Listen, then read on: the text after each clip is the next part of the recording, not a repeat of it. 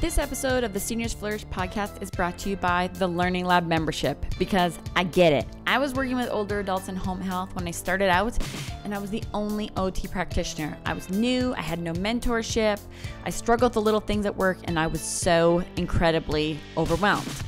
I was struggling to keep up with that paperwork, and because I was working such ridiculously long hours, trying to research best practice, find all the patient handouts I needed, I just couldn't keep up with it all. And the worst part is I was constantly doubting myself. Am I really doing what's best for my new patients? That's why I created the Learning Lab, because I desperately needed a way to get organized and have everything I needed at my fingertips. So it's cheaper than a textbook, but it has hundreds of treatment idea videos, patient handouts, evidence-based resources, and more right at your fingertips when you need it. So join today at seniorsflourish.com/Learning Lab.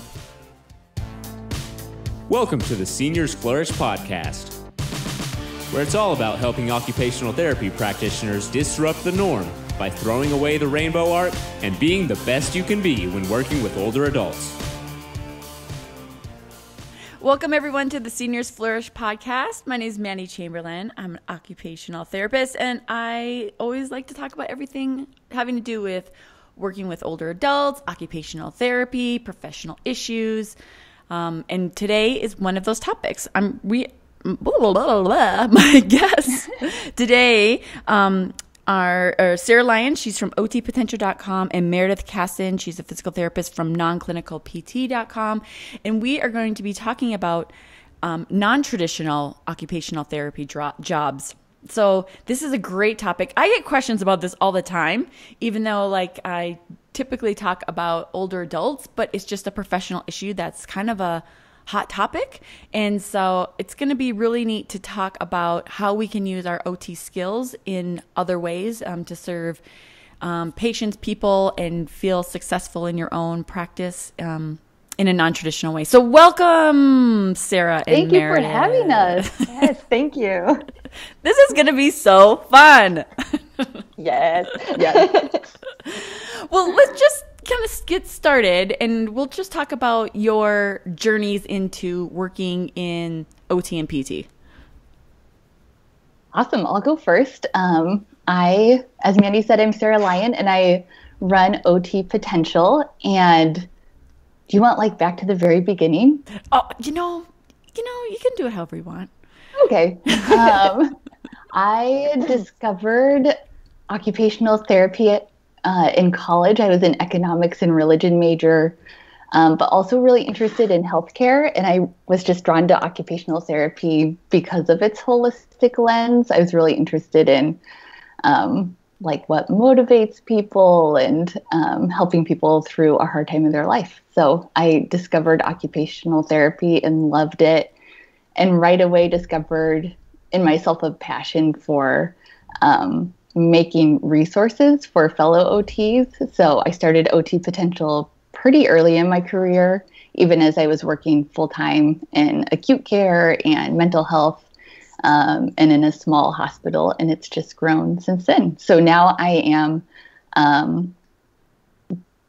part-time, full-time kind of working on just my website, OT Potentials. Wow. Economics to OT, that's a big jump. Have you had anyone else with that? No. Are there others? Okay. I've never met anyone. Not saying they're not out there, but I haven't had any guests. It's usually psychology or social work or, not always, but kind of those things. Economics, religion. Wow. I love those stories. Gosh. Yeah. Well, thank you. Thanks for joining me today. Message me if you had that same career path. Yeah, really. For sure. That's crazy. How about you, Meredith? So I started kind of similar to Sarah in the sense that I wasn't thinking about physical therapy when I went into college, and I started out as a communications, actually backing up, I started out as pre-dental and then decided that I didn't want to be a dentist because I didn't want to spend my life in people's mouths. And and then ended up graduating as a communications major and realized that I just really liked kind of design and art and things like that. And so that was my first career as a graphic designer and web designer. And then I went back and became a PT because I realized that sitting in front of a computer was, as we were chatting kind of before the show, I don't do well with hours and hours and hours and hours of no human contact, just sitting in front of a computer. So I just magically decided, after I had a back injury and made this miraculous recovery in PT, I decided that I wanted to be a PT. And I really enjoyed it for probably about a year and a half. And then there were moments during school that I wasn't loving it, but I thought, oh, it's just because I'm a student, and then loved it for about a year and a half when I first got out. And then I just found, oh, I don't think I can do this long term. And so that was kind of what brought me to having my website. Although there's a whole bunch of other stuff in there. I started new grad physical therapy with a coworker, and had a whole kind of writing career that I actually write for Sarah for OT Potential as one of my freelance gigs. And then I also write for Web PT, but that was a really, really short version of how that all happened. But it was all born from about 3 years into practice. I was going, oh, I don't think I can do this physically or even emotionally my whole life. So I have to find something else. And so I kind of landed on writing, and the non-clinical PT was the result of so many people reaching out to me once I became a writer. They were just saying, oh, how did you leave patient care? How did you launch your writing career? What else can I do? And so I started the site to help people answer those questions. Wow.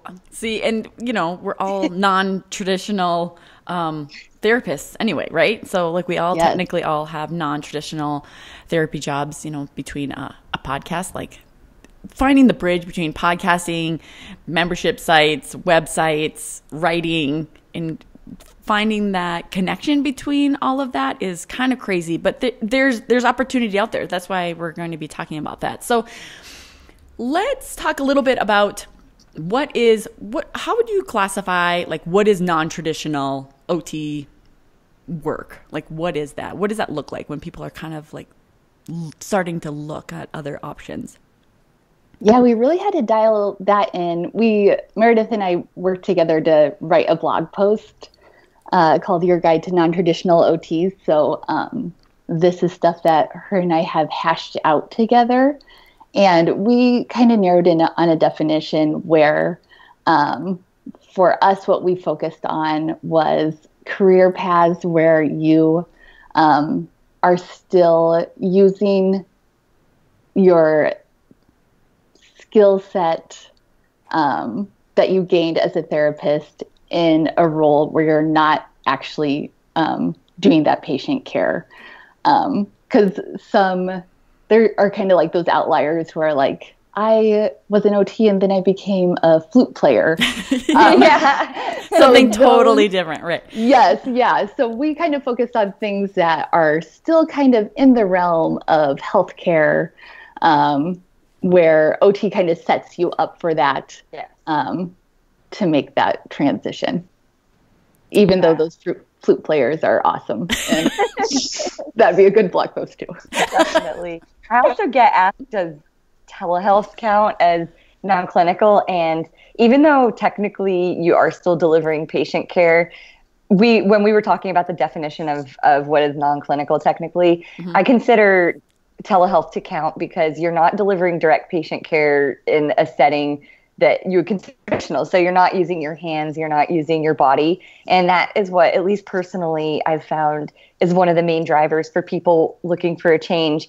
It's sometimes people just aren't feeling satisfied, or they're kind of bored, or they're feeling a glass ceiling, or any of those reasons. But in a lot of cases, it's a physical feeling of burnout. And so that's why so many people are interested in telehealth, because they say, oh, well, it's physical burnout. It's just my neck hurts all the time, or my back hurts, or I have rheumatoid arthritis, or all these different reasons. And so telehealth for them is this great solution where they can still 100% use their skill set and not even feel like, oh, I'm kind of using it. They're using it every day. So Speaking of I'd be interested what percentage of people who pursue non-traditional work are. Seems like a lot of people, it is people who just like physically can't do the job anymore, or foresee that in their future. So have this strong drive to keep using their skill set, but use it in a different way. Definitely. Is telehealth, when I think of telehealth currently, is it mostly, I think it's mostly pediatrics. Is that pretty accurate, or is that expanding to other areas? I would say that's very accurate. I think we list out like 7 telehealth providers around the country, and I think that they're all pediatric, but definitely Meredith and I were just at a conference about trends in healthcare, and I would bet my car something substantial that we'll see an expansion into serving older adults, and also in mental health services, which is a great fit for OTs. Yes. I can definitely see that happening. And I do want to just add from a PT, I know this is an OT podcast, but that's okay. From a PT perspective, I've actually noticed the opposite. Whereas with speech language pathology and occupational therapy, 100%, it's the majority is early intervention and pediatrics and things like that. But for PT, I've noticed far more companies doing adult rehab. And I think because the approach, it all comes down, if you think about it, in a lot of ways to marketing. And so with PT, we've got these things that they call PT deserts. And so there are parts of the country where people can't get access to PT, even though they might desperately need it because it's so rural or that type of thing. And so that's why I think a lot of these companies have popped, and they're specifically marketing themselves as a solution to the PT desert problem. So it's really interesting to see how the different professions have sort of taken their own approach to how everything's going to work. And then the other thing to keep in mind with telehealth is that Medicare currently doesn't reimburse for OT or PT. I'm not sure about speech pathology, but they don't reimburse for our services. And so that could be why a lot of OT and SLP companies are going for the pediatric population. And so it's going to be interesting to see what happens with PTs, being that it's sprung up more in the adult population, because I think that they're going to run into issues where it's the same issues where you can't charge cash for a Medicare patient with an older adult. Yeah. And if you're charging cash for telehealth, it'll probably end up being some of the same reasons, or some of the same issues, I should say. Yeah. Yeah, I could definitely see that. It's just going to grow. I think it's just one of those things. I think it'll be interesting. I'm excited to kind of see where it kind of takes us in the future. Right. And it's needed. Oh, I know. Like being in a rural area, like there are so many services we need here that we just don't have access to. Mm-hmm. Yeah. Yeah. I think it's just the growth that they are starting things with, using physicians in telehealth as well. And so I think it'll just kind of expand. I'm always kind of intrigued with like how you would do certain types of quote diagnoses. I mean, you can educate but without the hands-on approach. I know with like pediatrics, I know some people that have done pediatric telehealth, and they have the parent is there and with the child, and the parent is responsible for doing certain X, Y, and Z, and so it's a whole different dynamic. But if they're doing it in PT, I mean, there's no reason why we can't. In OT, so maybe non-traditional OT job. No, Meredith, isn't there like a push to do evals in person and then do the rest telehealth? Or that's like one model that I feel like is popular. Yeah, that solves what Mandy's talking about there. Yes. Or maybe not solves, but helps with it. Mm-hmm. Yeah, there's definitely a model. I would say, to say there's a push, I don't know the answer to that, but I know that there are a lot of people using that model. And in fact, one of the companies, I can't say which one, but one of the companies I know, I had asked them about some of the interview questions they asked to candidates. And one of the interview questions they ask is, what would you, or let me phrase, basically what tell you that you need to refer someone for an inpatient eval. And so I think that if possible, they're going to do an initial eval over, it's kind of like a screen almost, but they'll do that over telehealth. And then the person will kind of be triaged where they say, okay, this is a really simple ankle sprain. We can just treat you remotely the whole time. Or they'll say, ooh, this actually sounds like this could be more neurologically based. You might need to go in and get some skin tests, skin pricking, things like that. Yeah. Oh, that makes sense. That's a good way to do it. I just haven't explored that, honestly. So let's kind of like transition. So we're going to be talking a little bit about how to determine if like non-traditional roles are for you, and then kind of talking about like what are some examples of job opportunities out there. So how would you assess your situation? How would you see if non-traditional is right for you. So we're talking non-traditional, as in like you were saying, Sarah, like using your therapy skills and your education in a different way versus becoming a flute player. Yes. So how would you start with that? I can take this one. Yeah, let Meredith. Yeah. So basically, whenever I work with people, because I have people reaching out all the time, and usually they say it's something along the lines of, I'm burned out, I can't stand my job, or I'm bored, one of those things, and help, what do I do? And so I don't ever want to just assume that somebody should take a non-clinical role, because a good percentage of the time, these people are fresh out of school. And so we all know what it's like to be a new grad and feel like you're just not very good. And so part of the reason that you're having trouble meeting productivity, or part of the reason maybe that you're feeling burned out and crazy and spent at the end of the day, is that you just need to learn a little bit more, or you need more practice with different types of patients, or you need, in many cases, it's that you need to try a different setting, or you need to try a different manager. And in fact, I would say more important than setting would be management, because the manager's job. Yes, exactly. Makes or breaks it. It can make or break 100%. 100%. So that's usually what I try to get into with people. And it depends on how they contact me, whether they come in through coaching, formal coaching, or they just kind of email me or talk to me on Facebook. But I try to work with them and identify whether they truly dislike patient care. And even if they dislike patient care, are they actually ready for the kind of change that takes them away from it? Because I don't want to send somebody away from patient care if they're not truly ready to leave, because then getting back into it can be even more challenging if you leave too soon, because you forget everything. And so basically that's kind of what I do first. Is it's almost like, to use the term again, triaging, but then I will give people, when they want to do some formal coaching and say, what's next, then I give them a series of tests. So I do, one of them is the form that I sent you, the Love, Hate, Easy, Hard assessment, which just kind of shows what they're good at, what they're not so good at, what they enjoy and what they can't stand, different job kind of performance and task elements. And then there's a values assessment, and then I have them take a couple of online personality tests, and then take all that information and then share these. I have about 14 right now that are completely researched and ready to go, as far as what you need to get there, what additional education, if any, how you need to format your resume, what types of things you need. But I basically just take the results from that first exploration, this set of exploration exercises where you're really exploring, what do you want out of life? That's the most important thing, and I left it out. But the first thing I always is what do you want out of your life? Because unless you're a very rare type of person who truly, your only passion in life is your job, then your work really should support your life. You have family, maybe you have parents, friends, community, pets, whatever else, travel, but everybody's got reasons that they live, and everybody's got reasons they want to make money. And so that's what I try to get people to identify as well through all these different batteries of tests, is what are you trying to support with your career? Because there are a lot of roles out there that sound so awesome. And for example, sales or clinical trainer are these wonderful roles where you're out traveling a lot, and they're exciting, and you meet new people, and you get to present, and you get to grow, and you get a lot of financial growth and reward.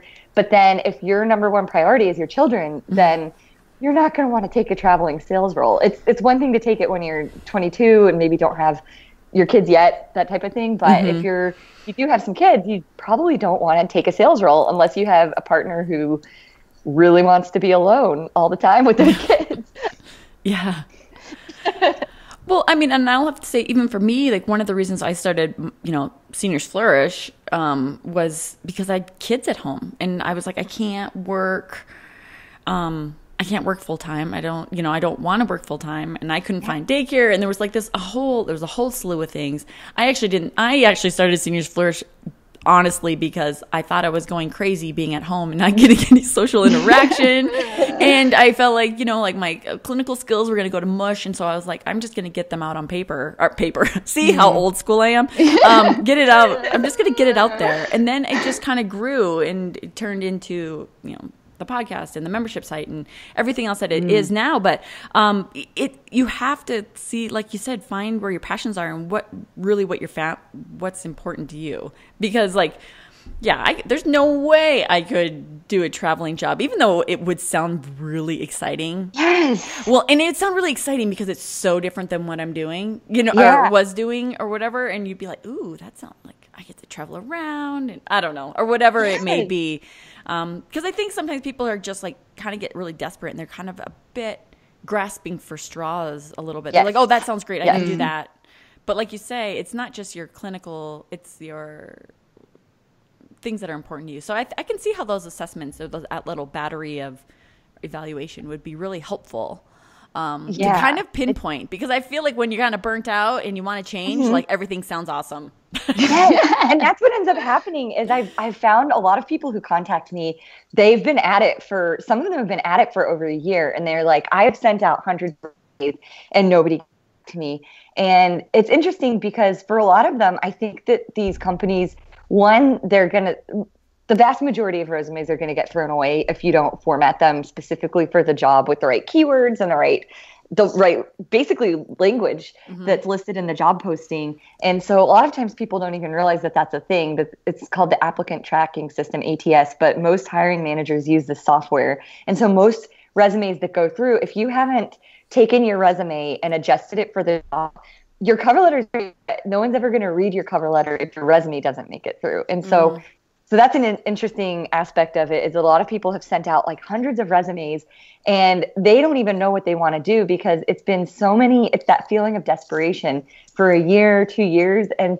they say, I'll do anything. And I want to say, oh my gosh, you don't have to do anything. There's so much that you can do. And you can probably even, if you do it strategically, you might even be able to get a pay raise and more flexibility and all of these aspects to your life that you want to address. You can absolutely fix those and improve those, but you have to be super strategic about it. And you have to, you have to have a plan. You have to know what you're gunning for. And 2, you have to get what's missing if you don't have those things. So if you really want to go be a clinical informatics OT, PT, or SLP, basically, then you're probably going to need a little bit more education. But it's not like you have to go back for another bachelor's degree or another master's degree. So I think a lot of it is just, knowledge is power. So for a lot of people, it's just sharing with them, you can do any of these things. You just have to decide, 1, what do you want to do? And then 2, set your plan. How are you going to get there? Yeah. Yeah. I'm passionate about the topic. I kind of want to give you a high five right now. Yeah. Where's my soapbox? So how do you start exploring? How do you start exploring and looking at the different options out there? Or what are some things? So you talked about getting your resume together, getting the right words and that kind of thing. But like, I feel like people just don't know where to start. Is there? Yeah. Oh, yeah, definitely. I mean, I think in general, and Sarah's website is a great place to start for OTs, because there are a number of articles on there on OT Potential where there's one for OTAs, kind of where you can go, and there are a number of non-clinical paths on there, or some of them I like to call them kind of semi-clinical, where it might be a seating, what's it called? Assistive technology professional, and then there's a seating and mobility specialist. And so those ones are, you're still working with patients, but it's outside of that traditional grind of you have to see X amount of patients per day. And I might be speaking out of turn. Some of those jobs probably still have some quotas and productivity expectations, but I still consider them pretty non-traditional. And then she has the whole article about non-traditional jobs for occupational therapists, where there are just a ton of different opportunities. So if you're speaking specifically for OTs, I think that's a really great place to start, because it's just a complete overview. And then I have a similar one on the non-clinical PT that's top clinical jobs for PT. And I want to create one for SLPs as well. And so those are always just really easy place to start, because it's an overview. And then if you really want to start digging deeper, then you can reach out to either one of us via social media, that type of thing. And then I have a course coming out in January that's called Non-Clinical 101. And it's basically just going to go through the 4-step process of, identifying what you want out of life and identifying what you want out of your career and that type of thing. And then the different, currently 14, but I'm going to keep expanding it. And so all the different career paths to take, and then making a plan, and then the interview process, getting there, being successful. So that's kind of how to explore things generally speaking, I would say start with the article, start with otpotential.com, her article. If you're a PT, go to my article, and then go from there. If you're thinking, ooh, this sounds exciting, then you can kind of take steps from there. And Sarah, do you have anything to add with that one? Yeah, I really like the questions that we have on that blog post related to this early stage, because they're questions that I remember asking myself. And some of them are just like, can you earn less money? Because that will right away like eliminate a certain number of jobs. Can Totally. you risk having a gap in pay where you're like building the skill set or going after those jobs really hard? Because that will eliminate a certain number of jobs. Can you move? Do you have upfront time and money to invest in a new skill set? And my favorite was, are you okay starting small? Is there something that you can start doing in the evenings? And I guess just like hustling, where you may not make money initially. What do you have an example of something that would? Do you have an example of that? The starting small one? Yeah. Yeah. I mean, I think of probably you and I, Mandy, probably fit in Good that. point. Yeah. Where I was working full time. And for me, working on my website wasn't even that I didn't like patient care. Me too. I feel like I love patient care, and still do, and want to go back to it. But I felt this pull and this passion to also be doing this other thing, and that I was just doing in the evenings and when I wasn't working. And I found that it was meeting a need, and it just kept growing and growing. So. Yeah. No, you're right. I didn't even think about myself in that situation.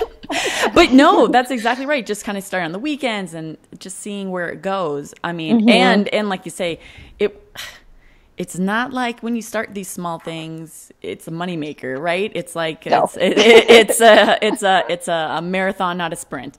Yeah. So Yes. I think that's a good that's way. where, like, the passion part comes in too. Yeah. Is that you expect, like, I would love for this to be an income replacing thing, but am I okay investing my time in it, even if it's not?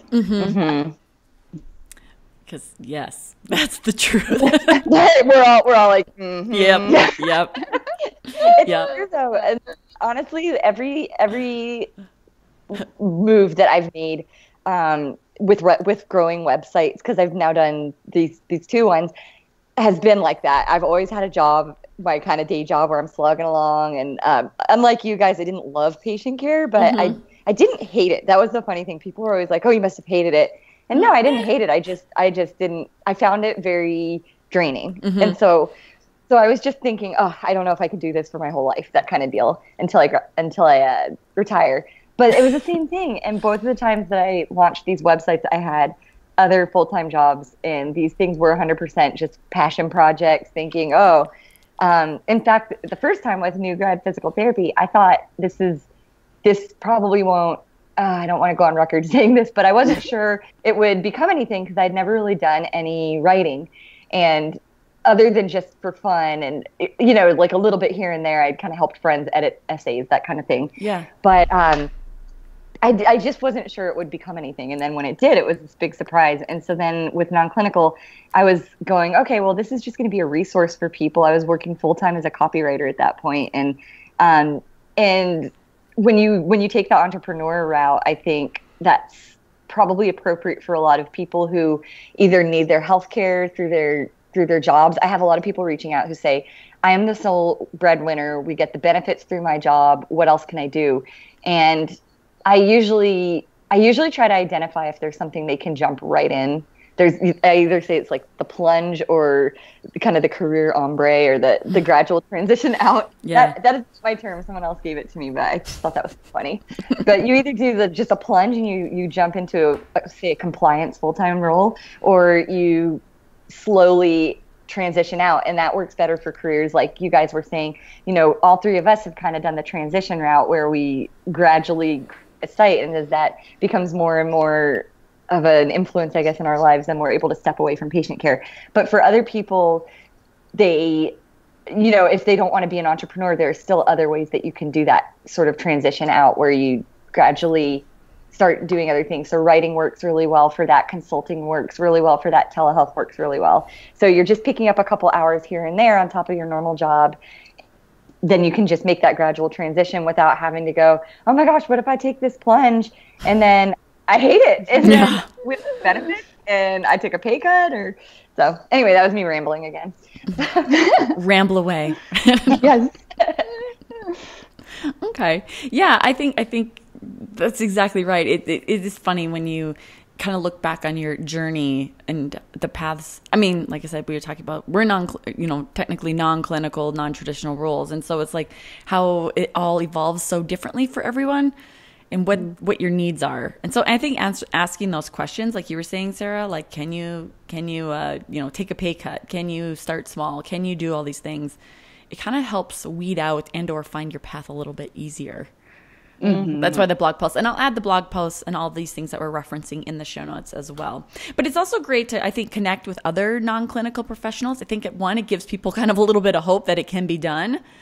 And also just maybe some support. So what are some areas, or how can people connect with other non-clinical professionals? Probably the biggest OT pool out there would be, this is one of my own groups, not to be self-promoting. So would be it's OT a resource, entrepreneurs group on Facebook, which I just love that group because there are lots of OTs doing really inspiring things. I guess not just non-clinical roles, but also starting niche businesses for OT, which I think there's a lot of overlap in that journey and that path for people.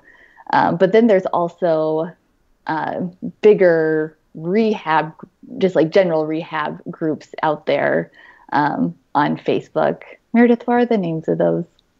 One is yours. Oh, so basically there are two different groups. One of them is called Non-Clinical PT Connections, but I really need to rename it because it's for every rehab professional. So it's basically Non-Clinical Connections, and but look it up under Non-Clinical PT Connections. It is on Facebook, and it's got about 2,000 people, and quite a few of them actually already don't work in patient care. So that's a great place to network. And one of the things we kind of touched on earlier was those beginning phases of what do you do when you're in the phase. And I always encourage people to do informational interviews whenever possible. And so, like Sarah was saying, go into the entrepreneurs group if you're considering entrepreneurship, the OT entrepreneurs group. You can set up interviews with people, and they generally speaking, people are always willing to share their sort of path to getting where they got. And then same thing. So that's why I created Non-Clinical PT Connections. And then I have another group that actually is where people can just straight up look for jobs. And it's called Non-Clinical Job Postings for Rehab Professionals. And that one's got like 3,300 people or something crazy in it right now. And I try to post 3 jobs per day every weekday that I find, ones that look good. So yeah, there'll be ones, telehealth sometimes pops up, but sometimes there'll be rehab liaison, clinical liaison, utilization reviewer, compliance professionals. And I try to find ones that don't really require additional education, because I know that the vast majority of people in that group are not necessarily looking to go and take a whole nother thousands of dollars worth of educational path. And but then that's what brings me to, there's also a third group out there called Alternative Career Group. We call it ACG. For rehab? It's Alternative Careers for Rehabilitation Professionals, I think. I can double check because I want to give you the right name. But it's also on Facebook, and it's an enormous group. It's got like 5,000 plus people. Oh, wow. And that job, what makes that one a little bit different, let me just look up the Alternative Careers for Rehabilitation Professionals. Okay. So what makes that one different is that one tends to have more people who want out of healthcare altogether. Okay. So if somebody is, and there are a good amount of people who are like, I am done with healthcare. Yeah. And they just do not want to ever look at a hospital again. And that's totally understandable. So if someone is saying, I want to be, like Sarah said, a flute player, that's a really good place to go. That is a good place for I love this example. Yeah. Yeah. But I mean, that's where you will get the support, and you'll end up finding people who chances are have done something similar, where you get people who've gone into real estate, you get people who've gone into straight up marketing. And so I think it really depends. It's a good idea to belong to all the groups, I think, because if you want to be an entrepreneur and you're an OT, obviously OT entrepreneurs. If you're not sure what you want to do, then alternative careers group is great. The alternative careers for rehab professionals. If you're quite sure you want to leverage your degree and say, I really want to stay in healthcare, I just want to go into a role that I don't really touch patients directly or use my body as much, but I want to be in impactful positions, definitely join non-clinical PT Connections. I know there's even one out there for SLPs, and it's run by the same woman who started the alternative careers for rehabilitation professionals. Oh, okay. And it's got a huge following, and I don't think I'm in that one, but while you guys are chatting, I'll look it up, and then I can give it to you for this.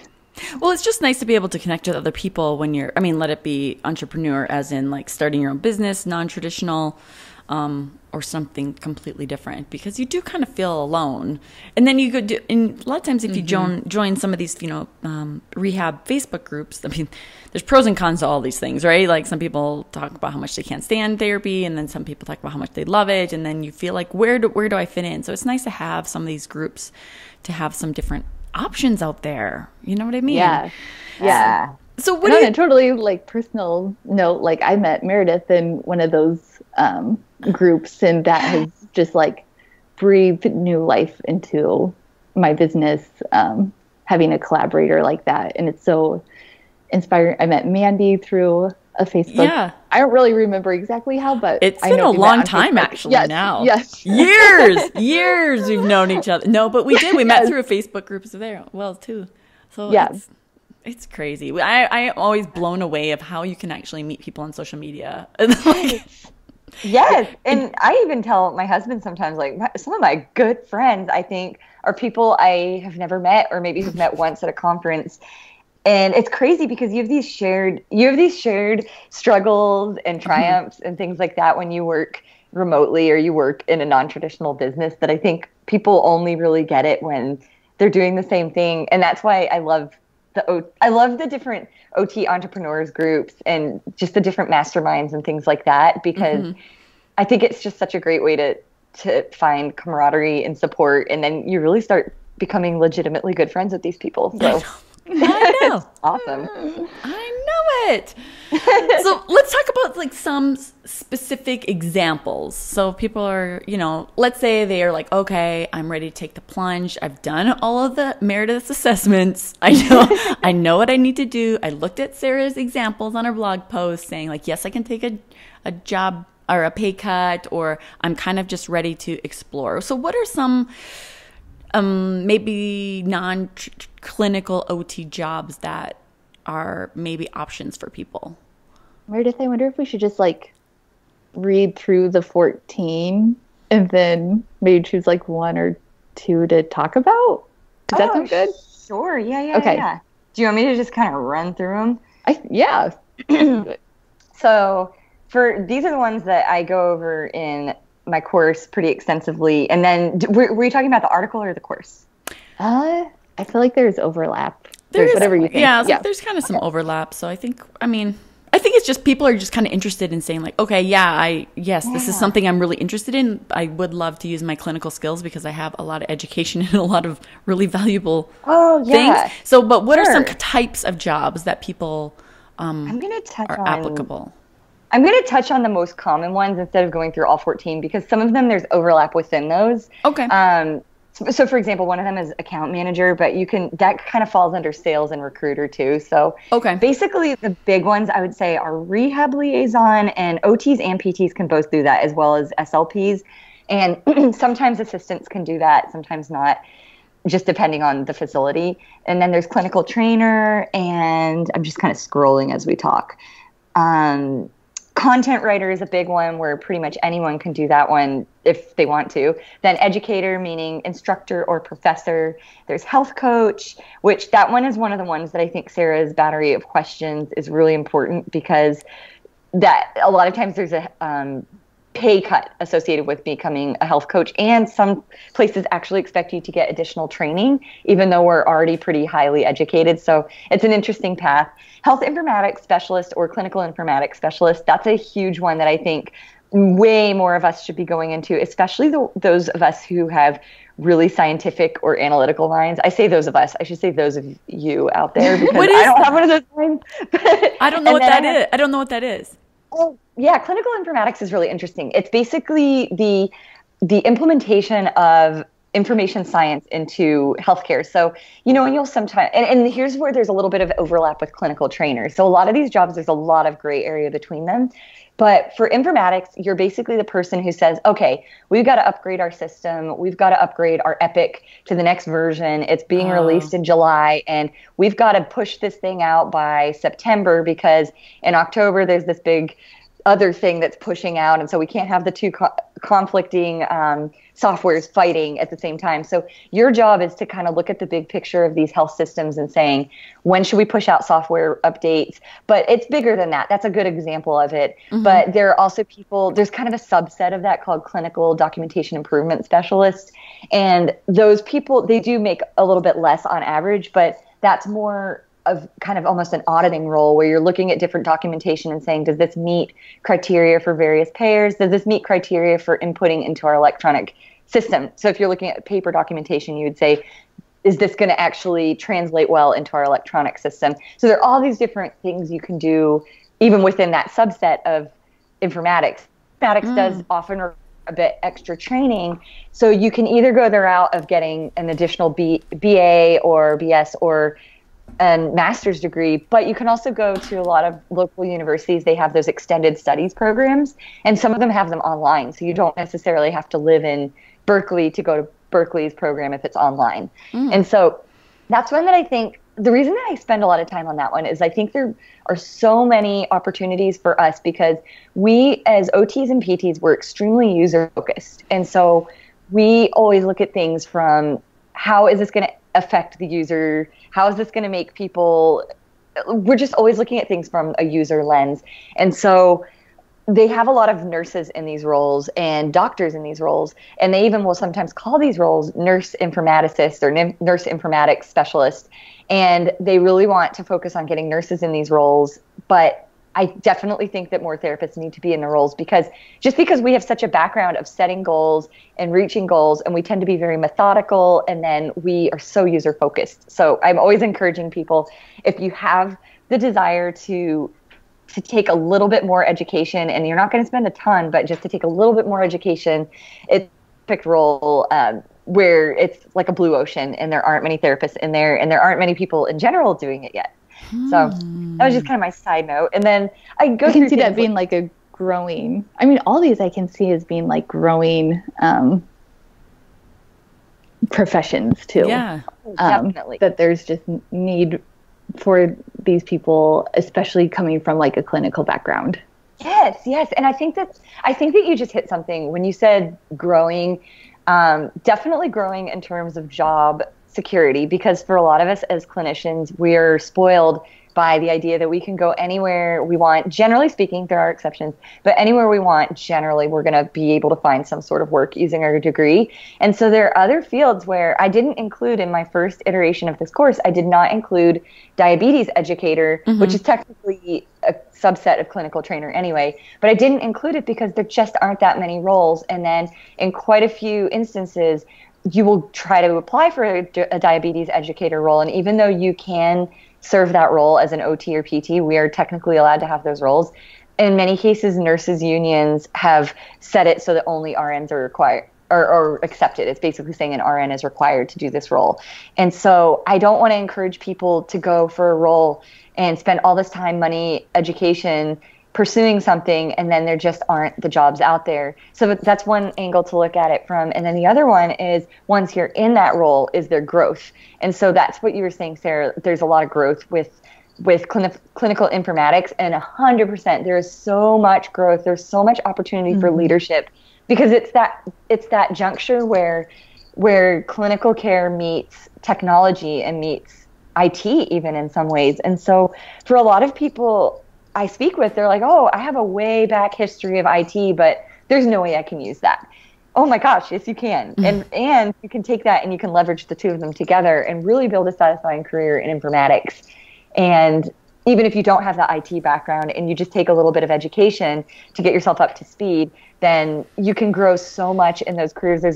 And without the glass ceiling that a lot of us face with our income as therapists, generally it's like you can make more money until you can't see any more patients. And then if you've taught you can safely or physically see in a day, that's pretty much how much you're going to make as a therapist, which is very frustrating for people who are type 3 on the Enneagram, the achiever, because they are geared toward really kind of constantly growing and constantly improving themselves. So I think that a clinical informatics specialist / health informatics specialist is great for someone who's kind of an achiever type, because there's limitless growth. And same with the next path I was going to go into, and cut me off at any time because I'm kind of rambling again. But there's management and leadership is another great one. But that one's more traditional. People think about management, but sometimes we get sucked back into patient care in those roles. Mm-hmm. So it's the double-edged sword. You have to kind of have a plan of attack when you go into that. There's another one called program manager, where that one's a little bit harder to get into. It's more about connections, but kind of going back to what we were saying, making connections, networking with others. Pretty much any job you pursue, you want to have you want to have connections, you want to network, you want to know someone in the companies that you're targeting for your job search, because it just helps you get in front of the right person, and it helps paint the story behind you. Where, let's say you want to become a recruiter, if you have a connection at a local recruiting or staffing firm, you're gonna stand out more. This weirdo OT or PT just hates patients and wants to be a recruiter. That's kind of what your story might by default sound like to the hiring manager.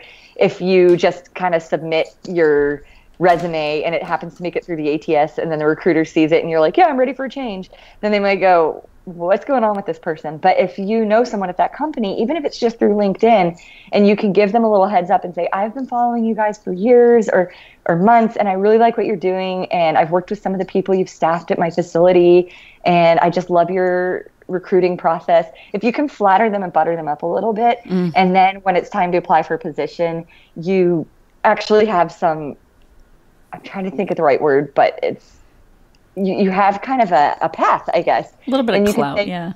Yeah, a little bit of clout, exactly. So you've applied, you send in your resume, you send in your cover letter, and then you can ping that person at the company, even if you don't know them very well, but just say, hey, I just wanted to let you know I sent in an application for this position. If you know anybody on that team by any chance, can you just let them give them the heads up that I'm applying and that I'm just really passionate about this role? That goes so far. Just knowing someone on the team. And then a lot of people do push back and they say, well, I don't know anybody on the team.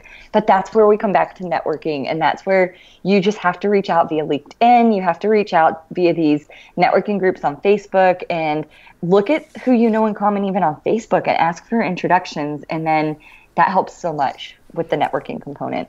And that's kind of true of traditional and non-traditional jobs too. I know that I used like a similar strategy to get a mental health OT position that I wanted, and just like connected with someone who wasn't even in the rehab department there, and that went a long way in helping me to get that role.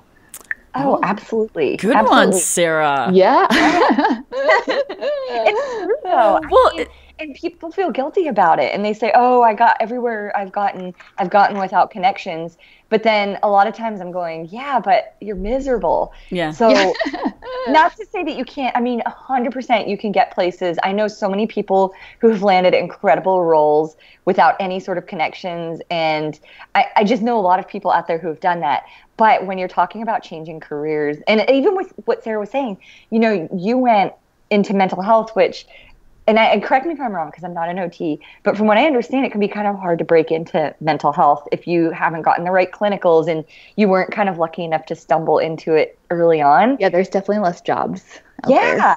Exactly. And so I think that for a lot of people, if you don't get lucky for whatever reason, if you don't live in a city where there are very many, you have to use connections. And there's nothing wrong with connections. Life is about connections. Everything we do is about connections. So Definitely.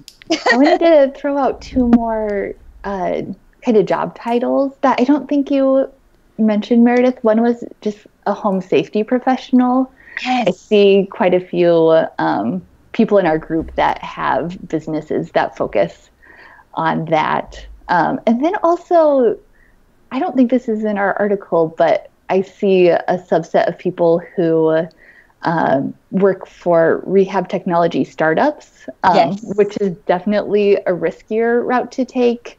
But I also see people being really fulfilled, the right person being really fulfilled in that role, because it's really exciting, lots of potential growth opportunities.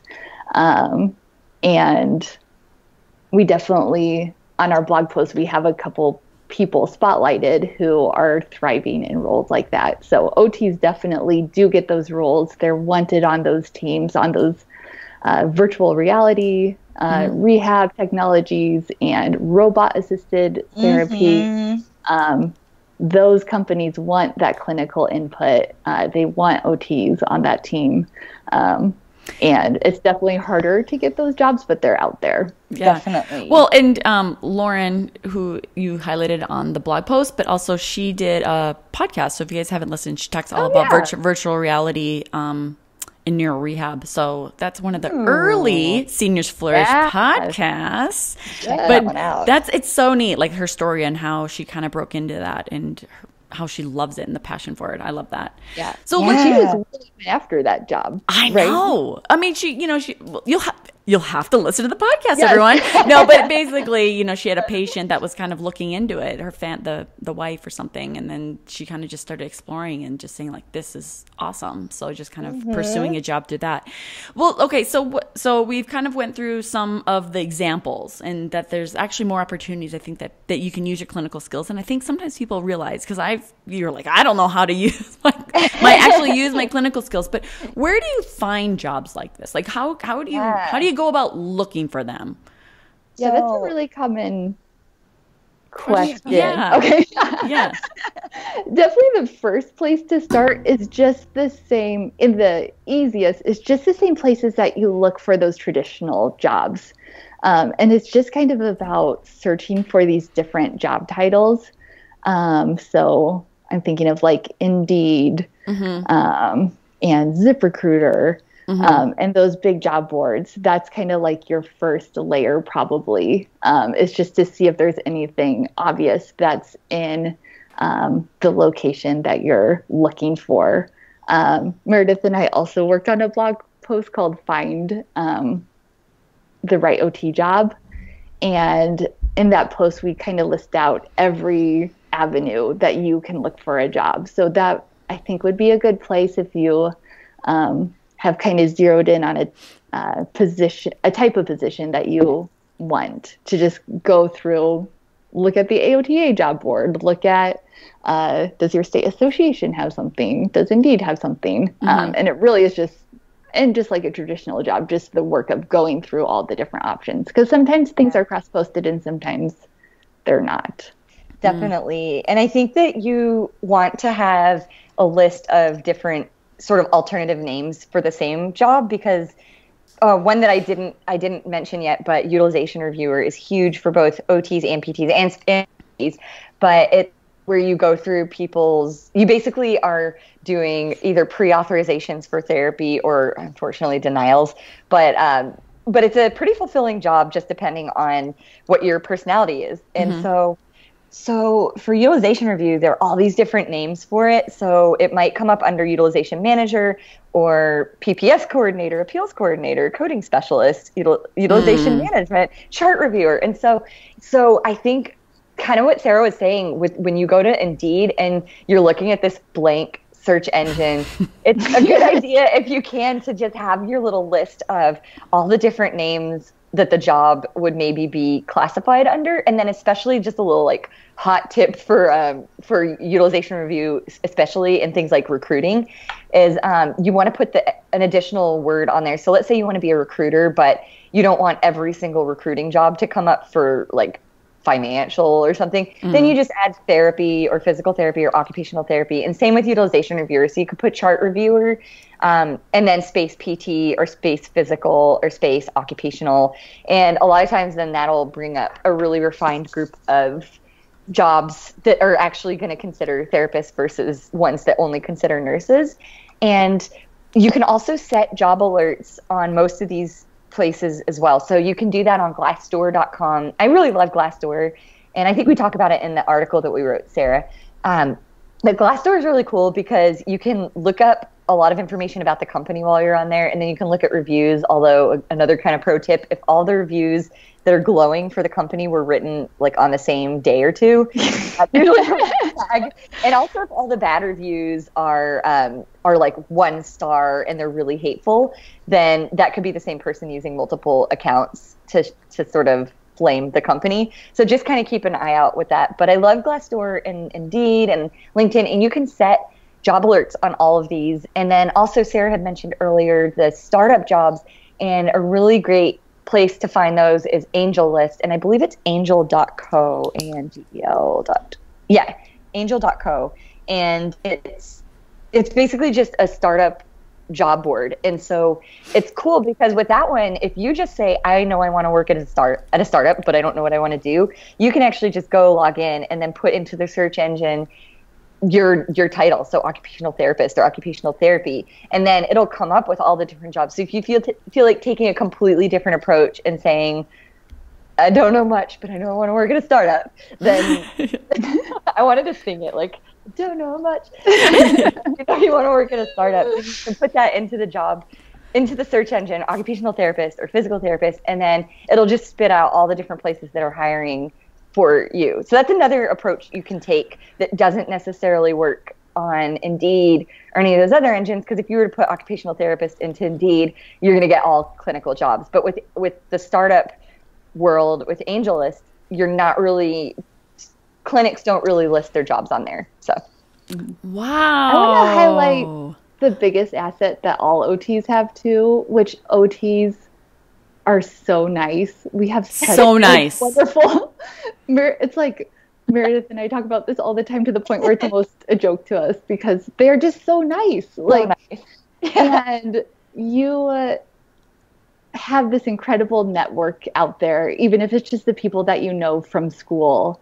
And I would absolutely start every job search with just emailing every OT that you know that might be vaguely related to what kind of job you're looking for, whether they're just in like the city you want to be in or if they're in the same field, and just let them know that you're looking, because that network is so powerful, and we're so lucky to be in a profession where we tend to have each other's backs and want to help each other find great jobs.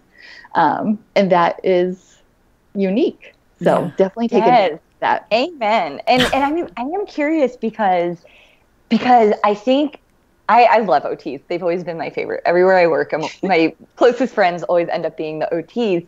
And I've always wondered, because to be perfectly honest, when I left patient care, I got a lot of weird vibes from people. Sometimes people were straight up rude, and they would say things, and this is coming from PTs. So they would say things like, "Oh, you're wasting your degree," or "Oh, you're or did you hate patients, or did you hate patient care?" That's the one that I get a lot. And sometimes I'm like, you just want to hear me say that I hated patient care, don't you? But anyway, it's just interesting, the response that I think you would get. I think that's a total pro tip for OTs, that maybe, I'm not sure if PTs are, maybe we're a bit proud sometimes, or maybe there just isn't that sort of teamwork approach as far as leaving patient care. But if an OT were to say, I want to do something else, yes, work your network. My recommendation for anybody though, PT or OT, would be to have your story thought through. So instead of just being like, I need something that's not patient care quick now, which is what a lot of people reach out to me saying. They're like, help. And I want to say, don't sound desperate. Just say, I've been treating now for 3 years or 6 years or 8 years, and I'm coming to a point in my life where I'm really looking for a change. It's all about how you explain your desire to do something else. and so I feel bad because now I feel like I was shaming PTs, but No. I didn't come off that way. We love PTs too. Yeah, I love PTs too. But basically, whether you're reaching out to a network of loving OTs and supportive OTs, or a network of PTs who are loving or not, just depending on who you're reaching out to, I think it's important to kind of note that you are looking for a change for XYZ reasons, and you just have to kind of paint your story in a way where you don't sound like you don't want to work. It's not like, oh, sometimes people say, oh, it's this productivity is killing me. And I want to say, well, you're going to go into another job and you're going to have to, even if you're a writer, you have to have like 3 articles written a day. Mm-hmm. Or if you're a utilization reviewer, you're going to have X amount of charts reviewed by this day sometimes in certain jobs. And so you really need to have your story written in a way that you sound excited and impassioned instead of somebody help me. You use the word desperate, and that just made me think too, like an OT shouldn't have to feel desperate when they're looking at these jobs. They should feel totally confident, because I totally think that OTs have the skill set of the future, which is like thinking holistically, being great like bridge builders and team players, and that is totally what works in healthcare, and that's what companies are going to be looking for. So just feel confident that you do have the skill set, and there are jobs out there for you. Definitely. Perfect. I know. It's actually, I love talking about it, because I think it's kind of one of those things, like a lot of people are really curious, but they almost don't want to admit it. You know what I mean? They're almost, like you're saying, you almost don't want to admit that you're kind of looking for something different, or, so it's really neat to see that there's a lot of resources out there. There's a lot of groups and support out there, and things like that. So that's amazing. Okay, so let's just kind of maybe wrap up. So Sarah, where can people find you? They can find me at otpotential.com, or a nice way to start this conversation too is also on the Occupational Therapy Entrepreneurs Facebook group, where you can crowdsource lots of different insights from different OTs from, I guess, around the globe. Yeah, and I love that too. How about you, Meredith? How can people find you or get in contact with you? Yeah, so thenonclinicalpt.com is the website address, and you can find links to my 2 Facebook groups on the resources page. So if you just go to thenonclinicalpt.com and then click resources, you should be able to find links to the Facebook groups. And then as far as if you're curious to learn more about the course that I'm going to be putting out in January, then you can just go to nonclinical101.com and read a little bit more about what that involves, and then you can sign up for updates. Yes. So, and I'll put all the links and all the fun stuff in the show notes, so everyone can get in contact with you and check out your course. So that is exciting. Thank you guys so much for connecting with me and sharing your experience with the listeners today. Absolutely. Yeah, thanks for having us. Yeah, it's great. I feel like we could just talk for 4 more hours. Let's do it. So I was like, is it over yet? I know. It goes by so fast. I know. Well, thanks again, and thanks everyone for listening. Yeah. Do you feel like you're navigating the OT world without a map? Not feeling confident or competent in your day-to-day treatments and struggling to apply your knowledge clinically? Then be sure to check out the Seniors Flourish Learning Lab membership. It has all of the treatment ideas, patient handouts, clinical resources, community support, and mentorship you need to succeed. Join today at seniorsflourish.com/learninglab.